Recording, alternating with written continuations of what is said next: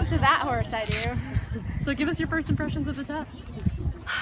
Yeah, can be a tough horse during the early part of the season, and he just loves it in the Rolex ring. So my goal was to go out there and try to be as accurate as I possibly could. And you know, you always want to do better than you did the year prior. So I was trying not to let the pressure of how good I did last year affect this year. And when I heard my score, I just started cracking. It was a 1 point better, well, like maybe a half a point better, but that's huge. Oh, that's awesome. That's huge in the Rolex ring. So. And was there a particular movement out there that you really thought went well?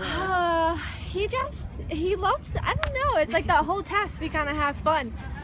The changes he can get a little sticky in, and he just goes out there and he tries really hard. So he really is a spectacular horse.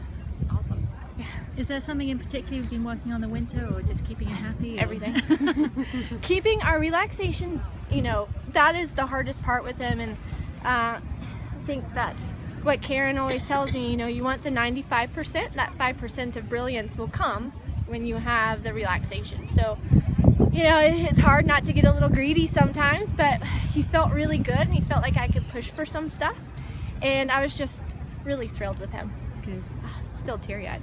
We'll enjoy it, and we can't wait to see you gallop across. Yeah, that's the fun part. Have you looked at the course? We're going to do that this afternoon. Okay. I was trying to focus on the dressage part. Well, thanks a lot, and well done. Thank you.